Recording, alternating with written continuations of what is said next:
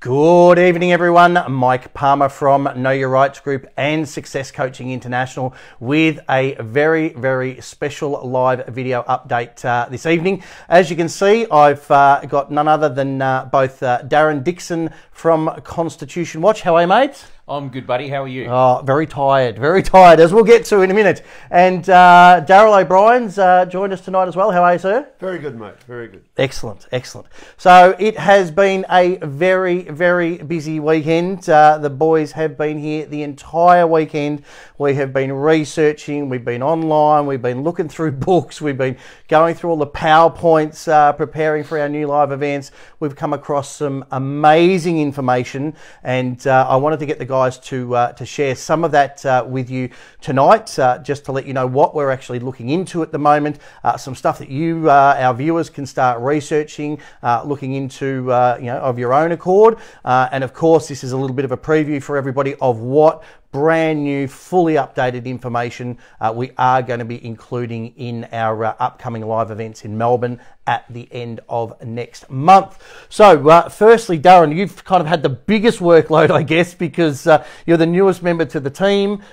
We've sort of handballed some stuff to you, said, look, we need some new presentations with your area of expertise and your knowledge and your research base and all the rest of it.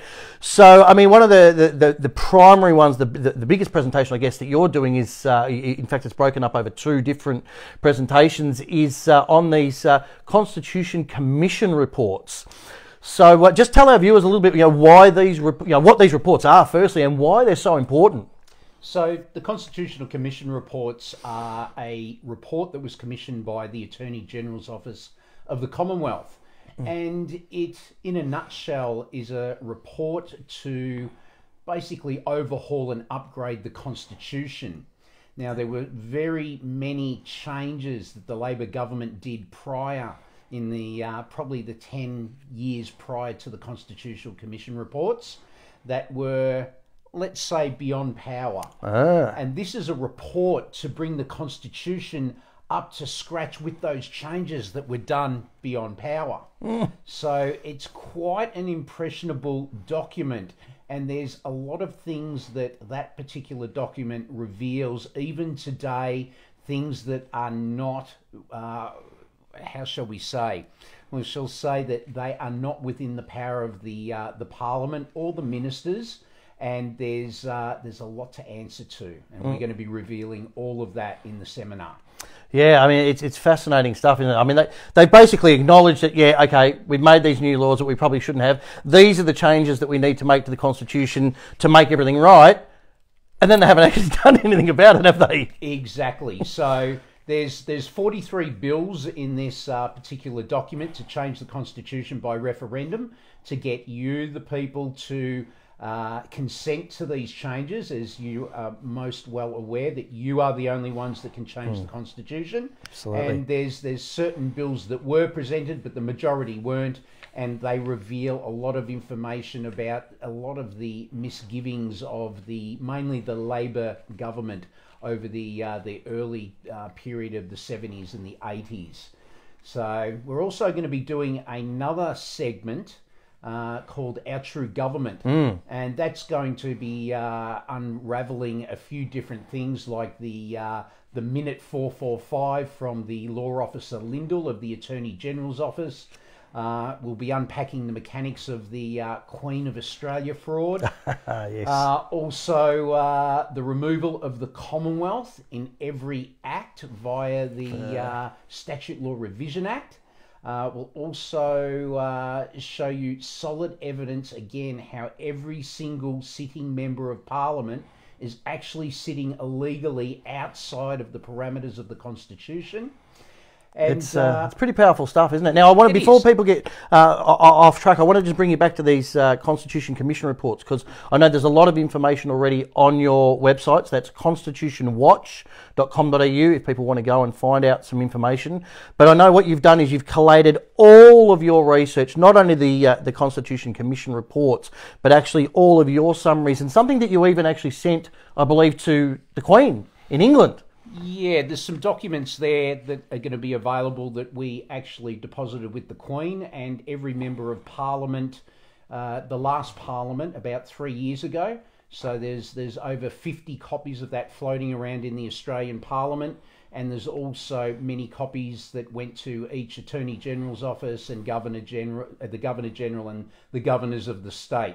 But the most important one was it was actually deposited with the Queen of the United Kingdom. Yeah, amazing stuff. Now, we've actually, you've compiled an amazing CD. This is literally our hot off the press master copy. We haven't got any of the graphics or anything designed yet, but this is an amazing information packed CD on those Constitutional Commission reports. So it's got all of those reports. It's got copies of the information, the documents deposited with the Queen. It's got your actual summary on everything there. So if people want that, it is available now for pre-order.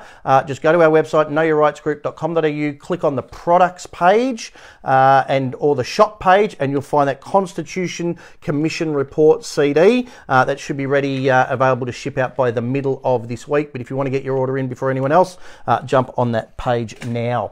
So yeah, I mean, it's such amazing stuff that we've added into these events. Royal Styles and Titles Act, Queen of Australia, stuff that we've been talking about for many, many years, but we've actually just sort of nutted it down. We've got all the actual, legislation, all the relevant, sections and subsections of acts that we can just spell it out for people. Just, it's, I know what's going to happen because we've had it before where people have come to the events and gone, oh wow, it's just sort of connected a whole heap of dots for us. But I know with the information that you're bringing in now, people are just going to have these aha moments where they just go, oh my God, that all makes sense now, because 100%, Mike. We've joined every single dot that there can be joined. Yes. So every single aspect of the creation of the Queen of Australia and the application to her in Australia, and the leaving behind of the Commonwealth of Australia once she was created. So there's a lot of different information there that will join all the dots for everybody and give you that complete understanding of what the government have actually been up to. So yeah, so if you haven't yet booked your seats, please just go to our website, click on the seminars tab. You'll find all the topics that we're covering there, and you can book your tickets. Now, one of the major ways, I guess, that that you've come across all of this information and collated all the actual evidence is through FOIs, Freedom of Information Requests. Correct. We call Darryl the walking encyclopedia, but you are the FOI king. I mean, you have drafted so many FOIs, not only for yourself but for other people. You've helped me with mine, and a correctly worded Freedom of Information request is so powerful. I mean, would you say that's how you've gained so much of the evidence that you've got to date? Well, a lot of the evidence that we do have is actually from government sources. So it's the most accurate, up-to-date information that the government holds on that particular subject matter. Now, what we like to do is we like to research, and then we like to get the government to confirm that research. Yeah. And it's quite interesting because there is a lot of resistance sometimes. Sometimes we even find government staff leaving the job after we point certain things out. So we've had a lot of great experiences from interviews with the Prime Minister in Cabinet's office. You'll see there's been a few different interviews with the Federal Police with people over in Western Australia lately. So yeah, there's a lot of information out there that has been gathered from the government themselves. They are the ones who are providing that information. So we're not actually making these claims. We research this, we send it to them, they confirm it, and then we send back a summary and we ask them to correct the summary if the information isn't correct. Yeah. So that's the best way to get a solid outcome on your research. Now, I mean, obviously any of our long-time members would know that we've had a Freedom of Information CD available on our website for quite some time, which is really, really great because it contains a lot of Darren's actual FOI requests from the past, and you can really see how to correctly word an FOI to get an effective result. Again, they're on the shop and product page if you're interested. But what you've done now is you've actually put together a step-by-step process or a presentation to help people to learn how to write effective FOIs, and that's now being integrated into the seminars as well, which is fantastic. Exactly, yeah. So very powerful. We'll be looking forward to sharing that with everybody. Yep. I know I came to the last Know Your Rights seminar in Melbourne over 2 years ago. Yes, it was. And there was a couple of people who got in contact with me, and we assisted them through COVID to actually write FOIs, and they'd come up against all these brick walls that we helped them get over those brick walls to reveal a lot of information in regards to COVID, information in regards to the medical services that the government are infringing on. But look, we can't say too much here in regards to those details, but all will be revealed at the seminar. Absolutely. And again, you and I, we used to have a quite a basic vaccinations presentation in our old events in relation to the no jab, no pay and no jab, no play legislation with regards to kids and family tax benefits, that kind of thing. But we've now completely revamped that. You've brought in a whole heap of information in relation to COVID vaccines, quarantine authority, authorised officers, whether there's head of house. So much information has now been added into that vaccination presentation to encompass everything that's going on now with COVID, what's likely to potentially happen with monkeypox and any other pandemic situations that they might like to roll out over time as well. Oh, it's coming. It's coming. Indeed. So the information will be invaluable to most people. It will indeed. So tons and tons of new information there from Darren. Now you haven't been sitting idly by just twiddling your thumbs either. You've been right there in the mix. You've I don't know how there's any space left on the table with all the books that you've brought around, the computers. I think we had 5 laptops on the table at one time, just pulling information out, and you've done a heap of updates to some of the information that we've had there in the past presentations. I know you're doing an introductory and intermediate Commonwealth Constitution seminar. I know you've added in some new information in regards to that. I think the civil and criminal, you've added in a bunch of info. So you want to share with our viewers just some of the extra information that that you're now researching, that you're coming across, that I'm sure will be of interest to anyone who's watching this. Well, of course, the last 2 years have really brought on some rapid changes.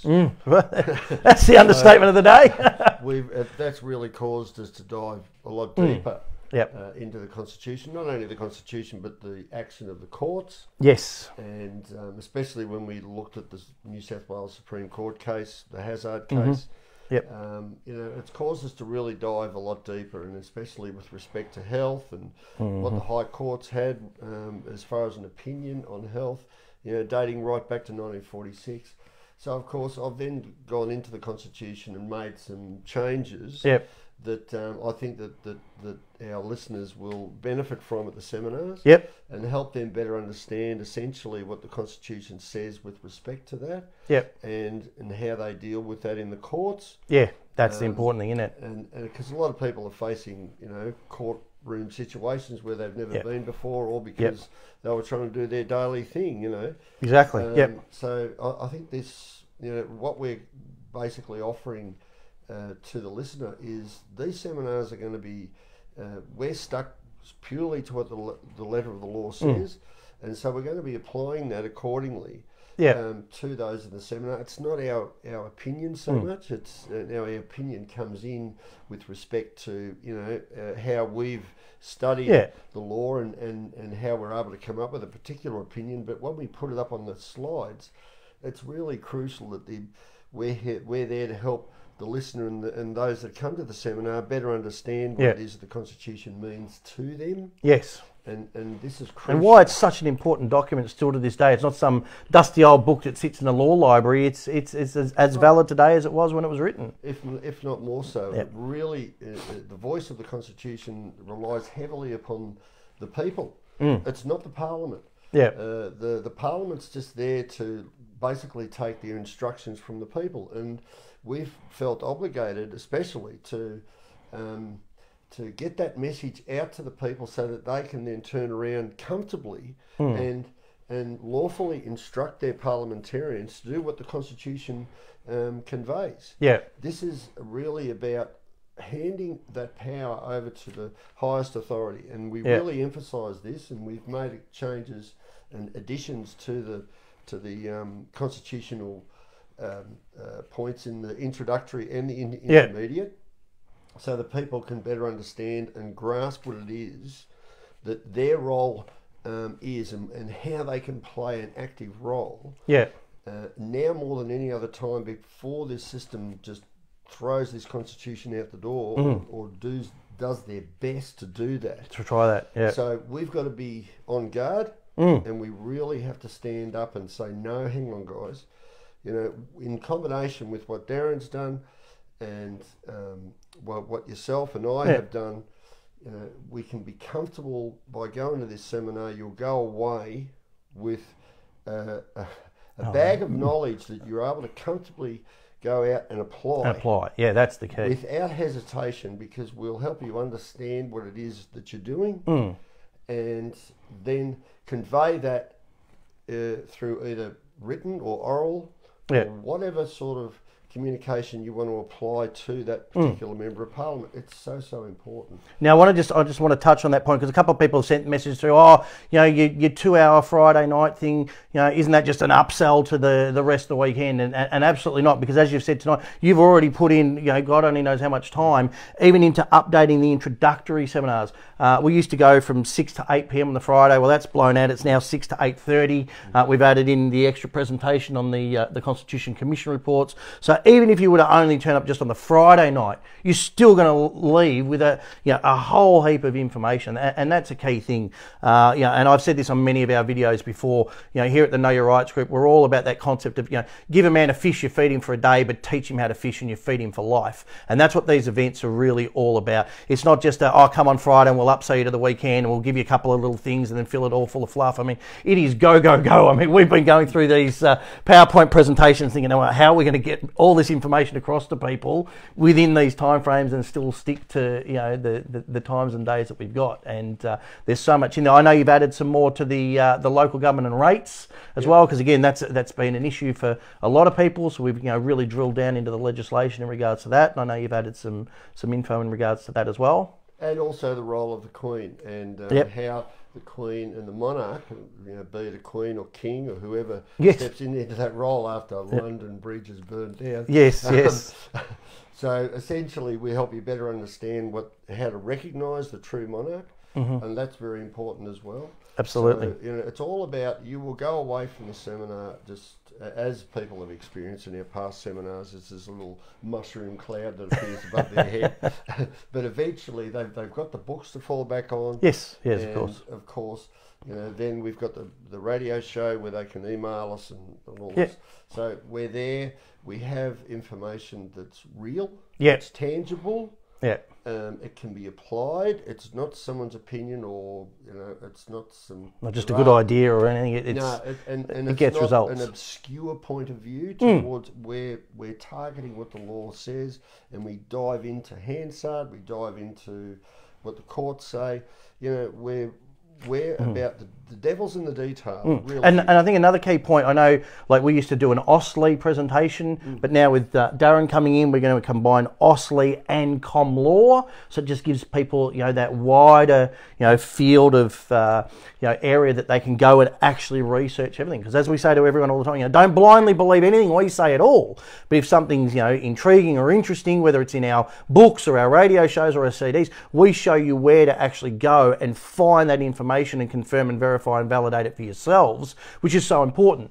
And because then that's when people can actually take that tangible information, they can take it into their court cases, they can, you know, they can verbalise these arguments, and that's where the real, you know, the real results happen. Yeah, so it's about substance and structure. Yeah, always. And this is what we're here to hand over to you, so that you go in and you put the court or the prosecution, the state or the Commonwealth on notice. Yeah. In a constructive manner that's all compliant with the rules of the court, and everyone's happy, and essentially at the end of the day, it's about empowering you, the people, where you have been lacking due to a designed fault. Keep everyone on the you know, on the rat wheel, you know, going around in circles, so they don't have time to go and actually investigate and research the things that they should be doing. I know we've got a brand new notice for discovery process, which you and Darren are doing together, you know, showing people how to use the, you know, as you said, use the court rules to your benefit to elicit information, exactly. that you can then use, in your court cases. I know you guys are revamping as well the writing letters section. So not just as a PPR, but also as the subject of the Queen, and why that's such an important distinction, and such a powerful position to stand in. Yeah, so. and it's very important because people need to understand that there are two positions that one can stand, and the system's admitted to this. Yes, so yeah. we show you that. Show you the court It's cases. not some harebrained scheme that a lot of people have come up with that you might see on YouTube, and I've watched too much of it and just gone, wow, you are so far from the truth. It's not funny, but we really want to focus on the truth. Absolutely. How it can be applied accordingly to help you better understand and apply yourself to the system. Yeah. And this is really the most powerful information you'll get, because this stuff that we're going to project to you through this seminar, you just can't look it straight up on the internet. No, and it's always evolving. I mean, we've always said this before. Every time we do a new event, the information evolves and the workbooks evolve and the presentations evolve. But now having Darren on board with a whole new set of skills and experience and knowledge and court cases under his belt just adds to that so much more. I mean, even I know with the Aussie speeding fines information that I've presented over the years, and now you've come along and go, oh, well, hang on, why don't we adapt this bit of consumer law? And we'll add that in, and that's another strategy that people can use as well. Unsolicited, unsolicited services. Wow. So I mean, so stuff. Yeah. The discovery stuff. I mean, we're going to go into detail like you wouldn't believe, and it helps people at that courtroom level. Absolutely, it really does, especially Western Australia, Victoria. There is so much diversity between the states just on that one subject. But then you've got Queensland, yes, which is where all the problems really start from. So there is so much to take on board, and it's just so important, so important. Absolutely. So, look, everyone, there is going to be a heap of new information in these live events. We will be having live events in Queensland. We're just waiting on confirmation of dates and venue.